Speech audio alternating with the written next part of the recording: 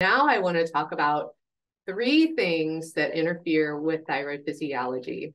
The first is stress. So physical stressors, like a chronic physical stress, like something like an injury in the body, or somebody experienced a physical trauma, those very much can create a block or create a disruption in thyroid hormone production.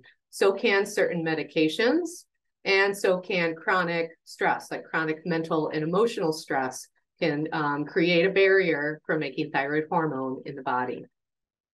The second thing that creates a barrier, and probably the most common for Americans, because most Americans have autoimmune thyroid issues, and they are caused by cytokines.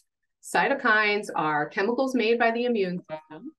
They're pro-inflammatory chemicals, which means that they increase inflammation in the body. And then a lot of times people get stuck in that heightened sense of inflammation, and that leads to autoimmune behavior that becomes an autoimmune condition for the person. So cytokines are made when the body sees something that it thinks is a threat. So it could really be anything. It could be a microbe or a pathogen in your body. It could be a virus. It could be a bacteria. It could be a chemical that you're very sensitive to, or a heavy metal you were exposed to. It could be an allergen, just like a common allergen in your house or in the environment that's really aggravating your immune system and promoting it to that next level of inflammation that leads to autoimmune issues. This very much will block thyroid hormone production, as you'll see when we get to talking about that step.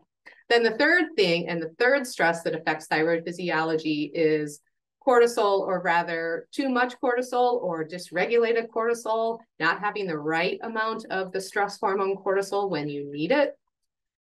So if you have a lot of problems with stress, or your blood sugar's all over the map, you don't have a regular eating pattern, that's all going to lead to dysregulated cortisol, and that's going to create a thyroid problem.